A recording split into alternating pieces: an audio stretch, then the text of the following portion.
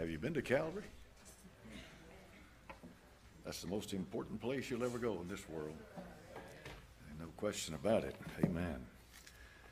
All right, if you have your Bibles, I'd like for you to turn with me tonight to the book of John, chapter number 12, and verse number 32. John, the beloved apostle. John chapter 12, and verse number 32.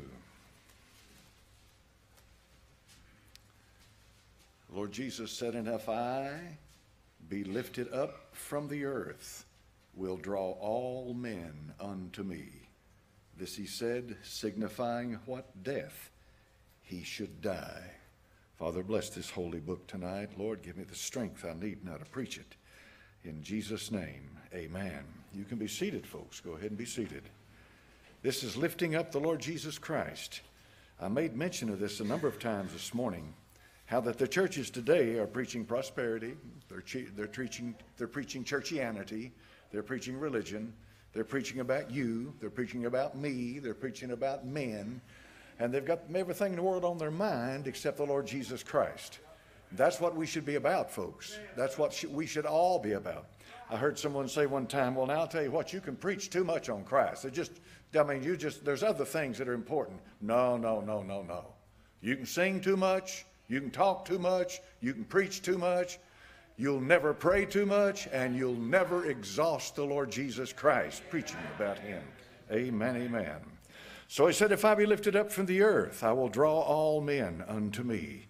So let's lift him up a little bit tonight. Turn to Mark chapter number 6 and verse number 3. Mark chapter 6 and verse number 3. The scripture says, is not this the carpenter, the son of Mary, the brother of James and Joseph and of Judah and Simon? And are not his sisters here with us? And they were offended at him.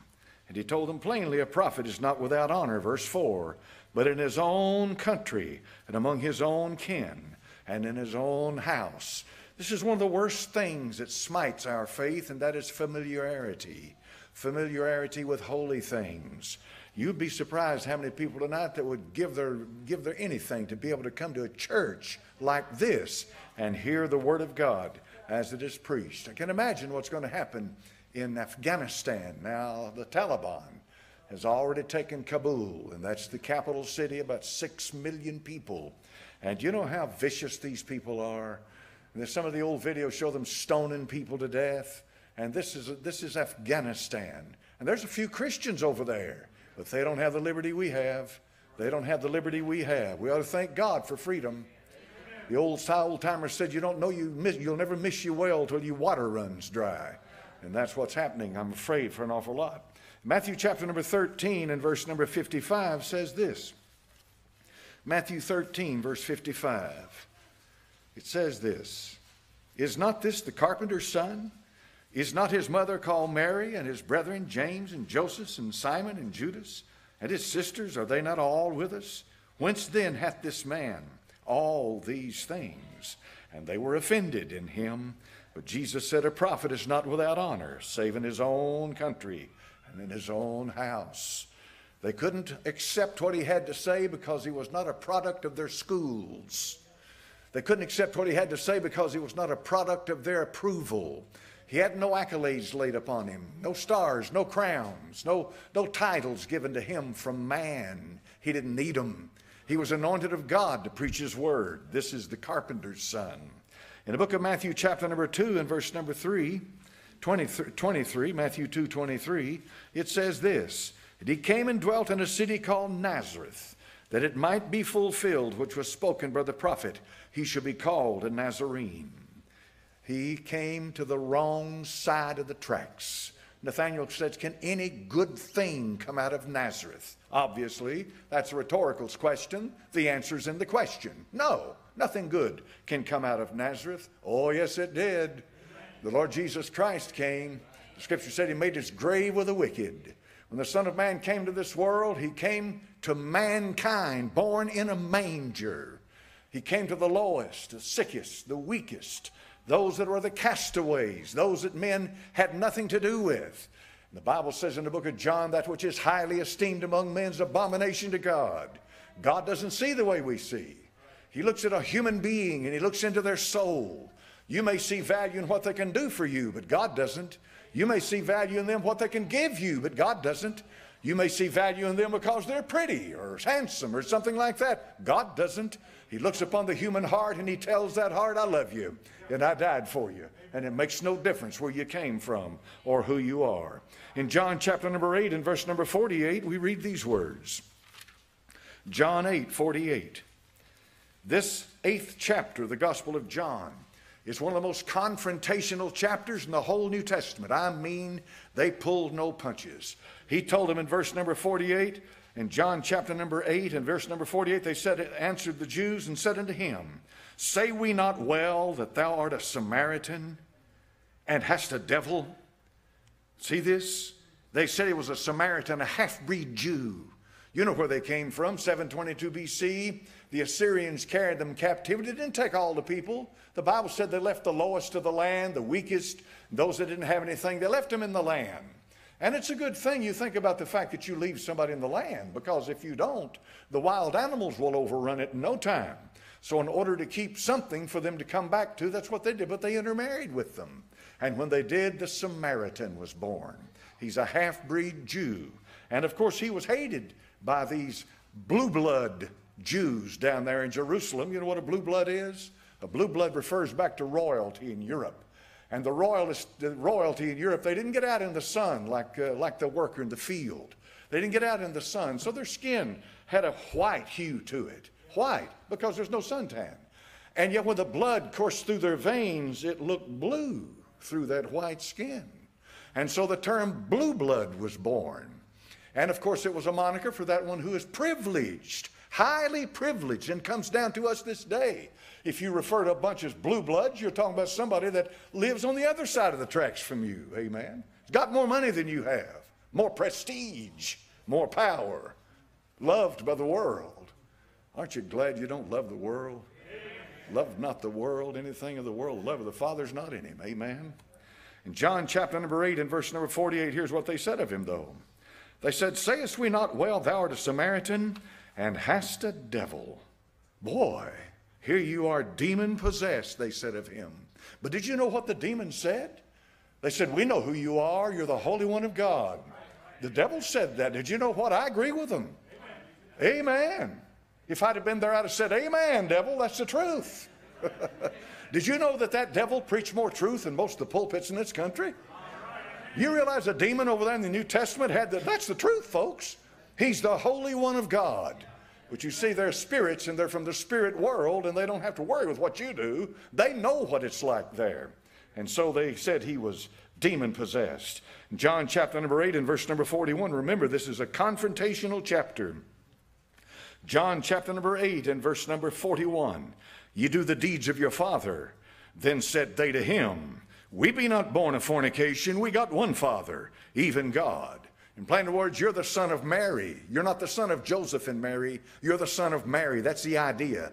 And when you get into Babylonian Talmud and it says Ben Pantera, the Lord Jesus Christ is referred to by Ben Pantera, Pandera rather, it may either one of the two. And what simply means is he's the son of Pandera or Pantera, which is a Roman soldier.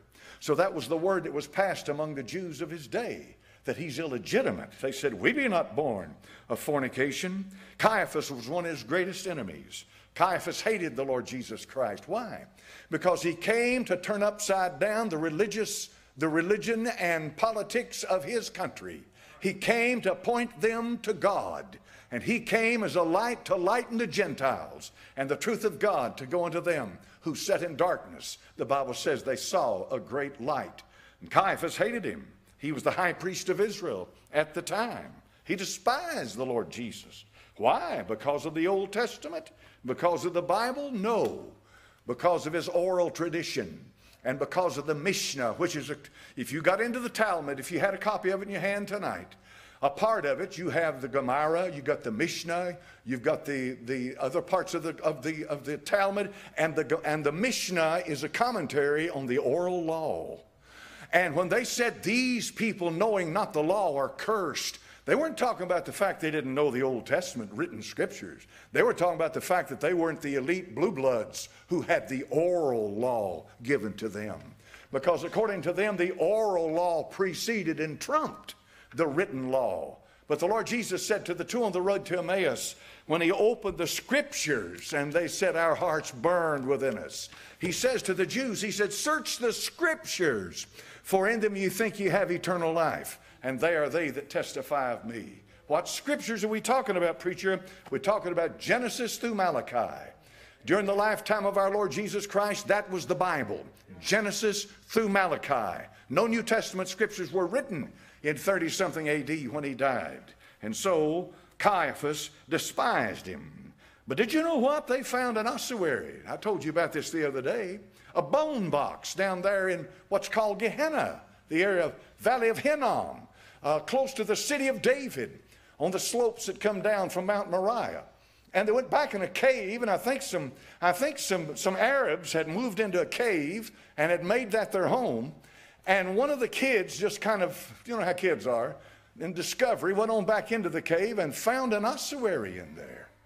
That thing was 2,000 years old. And it said Caiaphas, son of Joseph. And now the scholars say today, oh, that's not the Caiaphas of the New Testament. Not? What do you base that on? Caiaphas, son of Joseph. No doubt in my mind, because it was ornate.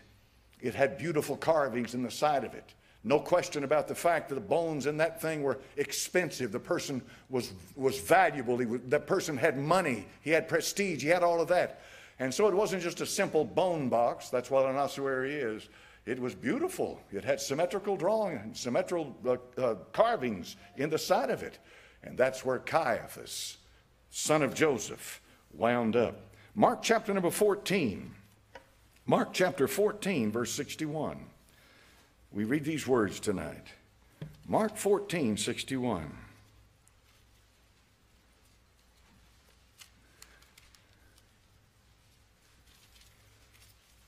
It'd help if I get in the right book.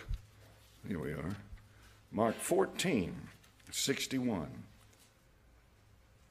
But he held his peace and answered nothing. Again the high priest asked him and said unto him, Art thou the Christ, the Son of the Blessed? Now look at verse 62. And Jesus said, I am. I heard a fellow who started a Christian television network all over the country. I heard him. I was sitting there listening to him. And I heard him say across the TV screens, nowhere in the New Testament did Jesus ever claim to be the Son of God. I thought, oh, Lord, have mercy, man. It's one thing to be ignorant. It's quite another one to stick your head up and let everybody see it. That's as plain as it can be. I am. And ye shall see the Son of Man sitting on the right hand of the power and coming in the clouds of heaven. That's this ego eimi. That's a Greek, it's two Greek words you wouldn't know unless I've given it to you before. It is an emphatic, emphasized. Ego, this is where we get the English word ego. Ego has to do with your personality. It has to do with your soul. It has to do with what kind of person you are, your ego. Are you a maniac where you want to run over people and you want to climb to the top, no matter who you kill or cut their throat? That's your ego. That's your ego at work. And eimi is that Greek word that emphasizes it. Ego eimi. In other words, it's translated in English, I am. And the Gospel of John has, I am, I am, I am, I am, I am, I am. And I love the one where he said to them, before Abraham was, I am. Some woman came along and said, that's bad grammar. It's good theology. I am that I am. That's what he said to Moses, didn't he? What should I call them? What am I going to tell the children of Israel? When I go see you, tell them I am hath sent you. They understood that. They understood the self-existing, absolute, eternal one. That's what they understood that to me. Matthew chapter number 26, he rent his clothes. So Caiaphas was the pushing power. He was the one he was pushing everything to get Christ crucified. They want to do away with this man. Get rid of him. And they did everything they could. And so I told you in the Talmud, Jesus is mentioned a number of times. He's called Yeshu, Y-E-S-H-U. Now, this is not Yeshua. This is Yeshu. You say, well, isn't that another form of Jesus? No. The word Yeshu means let his name be blotted out from the face of the earth. And Yeshu shows up in the Babylonian Talmud over and over and over and over and over and over and over again. It's all through it. All through it. Don't you think it's a sad thing when these poor old stupid people that lift up their head and tell you that Christ never lived? You're talking to a dumb bunny. Amen. As they say in Berlin, Dummkopf. It's so sad. You can educate ignorant, but what are you going to do with stupid? It's pretty bad. Yeshu. They say in the Talmud that the Lord Jesus is boiling in excrement in hell. The Talmud is what blinds their eyes to Christ, folks. The Talmud, blind, not the Bible. You remember I told you from Isaiah 53 this morning. In Isaiah 42, the servant of the Lord. There's no question in my mind. The servant of the Lord is the Lord Jesus Christ. No question. And yet they'll run to Isaiah 42 and they'll say the servant of the Lord is Israel. No, it's not Israel. In Mark chapter number 1 and verse number 24. Mark 1:24. Here you can read it right in the scripture. Mark 1:24. There was a synagogue, a man with an unclean spirit, and he cried out, saying, let us alone. What have we to do with thee, thou Jesus of Nazareth? Art thou come to destroy us? I know thee, who thou art, the Holy One of God. You ought to get up and preach a message sometimes. We're going to let demons preach this message about Christ. Amen. And they could. Do you remember the book of Acts when that young woman had the spirit of Python? Python's the snake. In ancient Greek, Ophis is what they called it. Ophiolatry. They worshiped the snake. The serpent. They worshiped it. And so she had the spirit of Python, the spirit of the serpent. And here's what she said. These be the servants of the Most High God, which show unto us the way of salvation. Was that true? Yes. Absolutely true. No question about it. So why did the apostle rebuke her? He rebuked her because he did not want that truth to come from that source. That's why. Because that would be identifying with her and give her legitimacy, and God would have no part in it. Amen. This is why he's committed to us, preachers, the church, apostles, evangelists, the preaching of the word of the living God. And that's what he did. And he started with the apostles. They became the foundation of the church, and on he went in the book of Ephesians. I'm not an apostle. I'm a preacher. I'm a bishop. And that's what I am in the body of Christ. The Bible tells us in John chapter number 20 and verse 28. I love this one. I love John 20:28. Thomas answered and said unto him, my Lord and my God. He never did touch that nail print in his hand. He never touched that spear thrust in his side. He didn't have to touch it. All he had to see. Thomas, you believe because you've seen. And I don't question the fact that you believe, Thomas. No question. None whatsoever. But you believe because you've seen. Blessed are they that believe and have not seen. That's you and me. Amen. And I believe. No question in my mind. Did you know that Thomas is one of the most common names among men?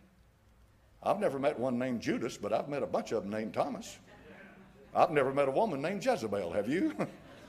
I'm sure some have been called that when they get in a dog fight with each other.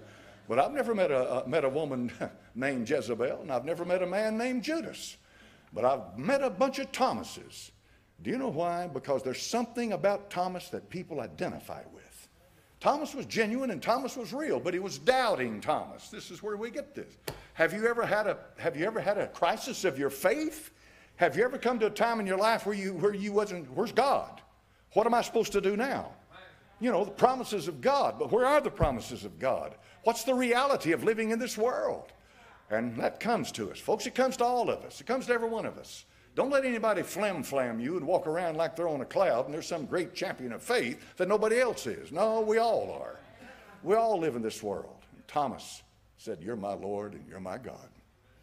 And we all do that.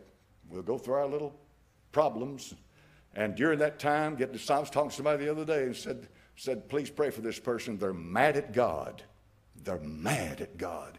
You know what? I didn't get mad at them. And I didn't try to do anything to add to their problems or their sorrow. No, sir. They're mad at God, they said. Well, you know something? That's okay. At least they believe there's a God. Amen. They're mad at him. They won't stay mad at him. Time heals wounds. And they'll find out that he was always with them by their side, regardless of what happened. He's still the good Lord. He never fails us. He never fails us. Thomas, my Lord and my God. Peter, the Lord Jesus didn't rebuke him. He agreed with what he said. Here's what Peter said in Matthew 16. When Jesus came to the coast of Caesarea Philippi, asked his disciples, saying, whom do men say that I, the Son of Man, am? Matthew 16:14. They said, some say thou art John the Baptist, some Elias, others Jeremiah, one of the prophets. He saith unto them, but whom say ye that I am? And Simon Peter answered and said, thou art the Christ, the Son of the living God. We got religious worship houses all over America. We got religious worship houses out here with beautiful stained glass, no question about beautiful stuff, and crosses and what we call it, naves and all these other terms that for the churches. But Christ is not in them. He's nowhere to be found. Nowhere. Let me tell you something. The only people on this earth who really know who Jesus Christ is his body, his bride. We're the only ones who really know who he is. He's God Almighty, manifest in the flesh. He said in Matthew 11:27, all things delivered to me of my Father. No man knoweth the Son but the Father, neither knoweth any man the Father save the Son, and he to whomsoever the Son will reveal him. You see this? This is a reciprocal indwelling of an understanding of who God is. That's what we know now. We know who he is. One of these days, if he allows us, we'll know what he is when we see that spirit being in all of his glory. And it'll only be as much as he reveals to us. And I have a feeling that no creature could take in all that he is. I don't believe it. I don't have a feeling they can't. And you could be with him for 1,000,000 years, 1,000,000 times 1,000,000 years, and still be blown away by his glory. His glory. Amen. You'll never get... If all you had in heaven was a city of gold, walls of jasper, gates of pearl, streets of pure transparent gold, for a while you'd be jumping up and down and walking on cloud 9. Hallelujah. Glory to God. Come over and see my mansion where I live. Look at this. Isn't this wonderful? And that's all some people think heaven is. Folks, that's just a place. Heaven's not a place. Heaven's a person.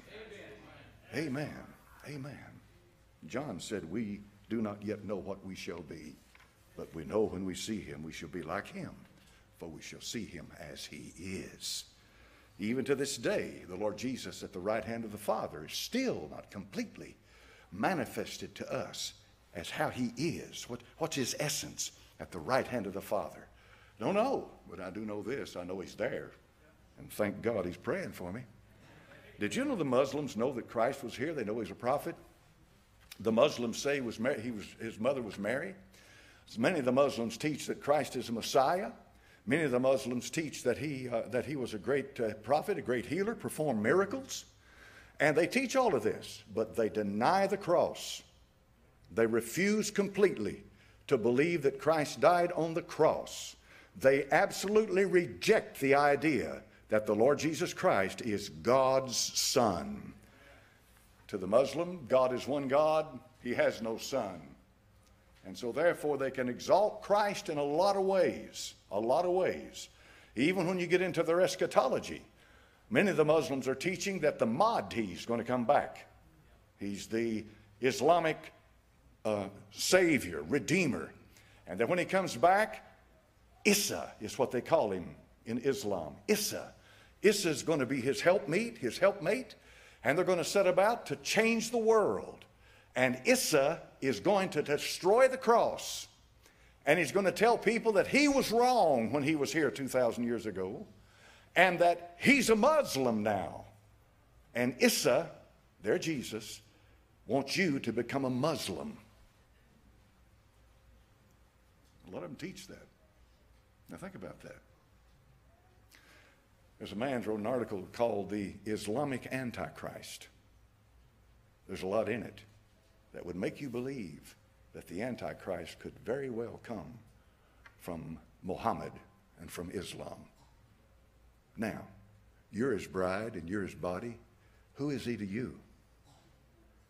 He is certainly not Issa. His name is Jesus. Or you can say it in Greek, Yesu, or you can say it in Hebrew, Yahashua. But he is our Savior, our salvation. Folks, you have a Constitution, the United States of America. All right, this Constitution. All right, you've got three branches of government. You got a legislative, you got an executive, and you've got a what? You got that judicial, all right? You got those justices sitting on that bench. It is their job to interpret that Constitution. That's their job, to interpret it, because that is the law of the land. The legislative branch is where you have a House and about 500 members, and every 2 years you vote on them. So it's called the House of the People. Then you have a Senate, and the senator's term is about 6 years. 6 years they serve out their term. Not about it is. 6 years, all right? Now that has to do with government. It has to do with law. It has to do with republic. It has to do with the Constitution of this country, what you live under. So if I have a question about that, I'm not going to the church. I'm not going to look up a preacher. I'm going to go to a senator, or I'm going to go to a justice on that court. I'm going to go to somebody who understands the law of the land. But neither will I let them come in here and tell me who Jesus is. I step out of bounds when I try to tell them how to run their business, and they step out of bounds when they come into the church of God and tell us, try to run ours. Amen. This is what Jefferson's talking about, a separation. They've blown it all out of proportion and perverted it, of church and state. I don't want Caesar telling the church what our Constitution is, what makes us what we are, and what we should believe. Caesar has no hands off. You've got no business trying to tell the church what it should believe, or even who Christ is. So this is what the Muslim teaches. The Hindu says that Jesus came. Don't question about it. It's too much to deny it. He came, and it's all about his message. The Hindu's all about his message of love. That if we don't understand that this message of love and about self-actualization and the Godhead that's within us, that's where Hinduism, that's where the New Age movement comes from. That's where Helena Blavatsky and Theosophy, it all comes from a common root. And that common root is, sin's not your problem. No, no, no. Your problem is not sin. Your problem is simply understanding you're God. And you find God within you. And that's the teaching and the doctrine of Hinduism. Isn't that sad? Have you ever noticed how that the faith of Christ and Church of God is the only place on this earth that knows how to deal with sin? It is. It's the only place. It's the only place. Why, preacher? Because we have the only answer. The answer for sin is a person. The answer for salvation is a person. The answer for everything you need is a person. Amen. And I can't emphasize that too much tonight. We, the church of the living God, we know who he is. And it's our job to let people know that. The Lord Jesus is in every book of the Bible. Now, close out with us tonight.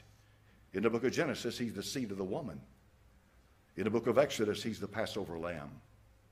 In the book of Leviticus, he's the high priest. Our high priest transcends the priesthood of Aaron and goes all the way to Melchizedek, Hebrews chapter 7.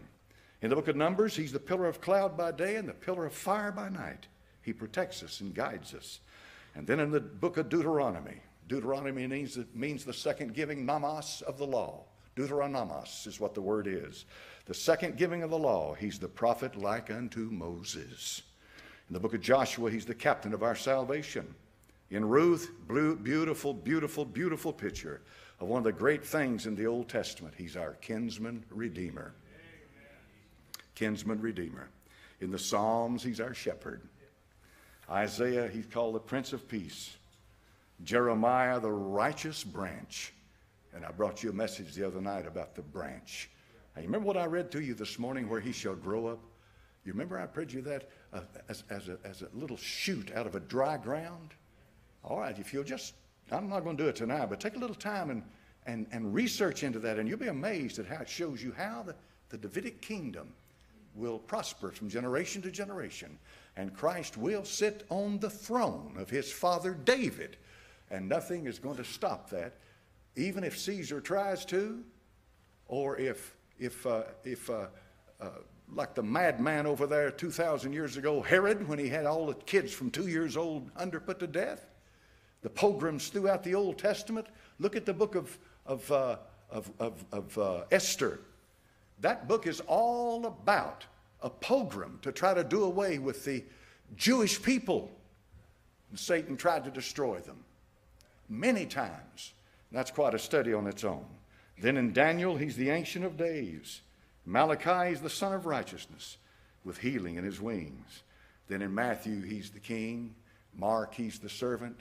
Luke, he's the man. Traces his genealogy all the way back to God.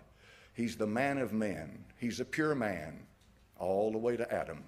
Then in the Gospel of John, he's that eagle that soars because he's the Son of God. Joseph is a type of Christ. Did you know that in the Old Testament? Joseph is a type of Christ. And here's what it says about Joseph. I don't have the scripture referenced, but it's in the book of Genesis, along about chapter number 48 or 49, where Jacob said, Joseph, you are a fruitful bough. A fruitful bough. You will bring forth fruit. Now I look at you tonight. You're sitting in this auditorium, and here you are. Now, why'd you come? For the movie? Popcorn? We don't have any popcorn. I like popcorn just as much as the next man. That's not why we're here. No movie, no popcorn. What are we doing here, preacher? No bingo? No dance. We're not dancing. You're going to have a big band in. No bands. So what do we do here tonight? We came in here because of the Lord Jesus Christ. That's why. We did. That's the only thing that can keep me going in this world is the Son of God. Amen. Father, bless your word tonight. Bless the hearing of the people. Thank you for your faithfulness. Lord, have you been faithful? Thank you for that. In thy name I pray. Now, I want to mention this to you because I read about this past week. And you might need to hear this tonight. And you may be watching this thing live streaming, and you may need to hear it or hear it later. This woman was the daughter of a well-known evangelist. She was his daughter. And she was doing some missionary work here in America.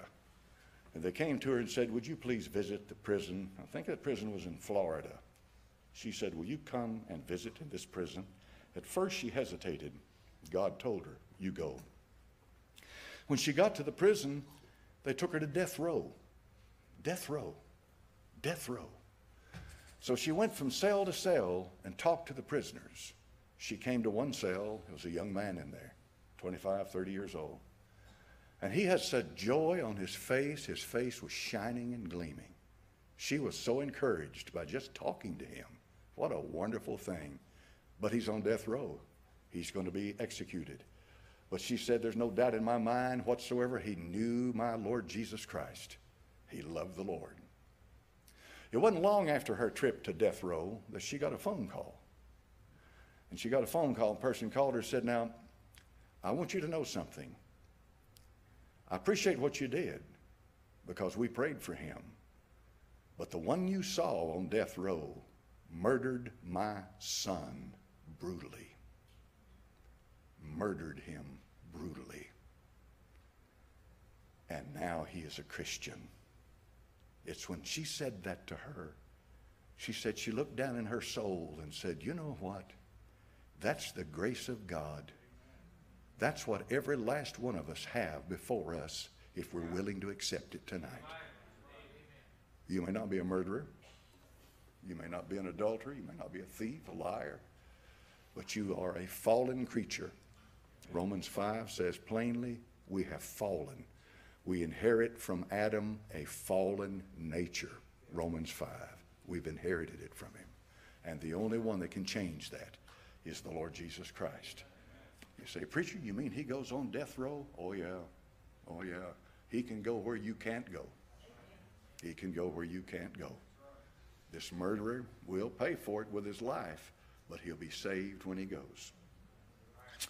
And there'll be a lot of religious people that are good, upstanding, self-righteous, holier-than-thou religious people, folks. Never murdered anybody, and they'll go to hell. And that murderer goes to heaven. That's the grace of God. Amen. What have we got, brother? Page 17, the All-American Church Hymnal, Have Thine Own Way.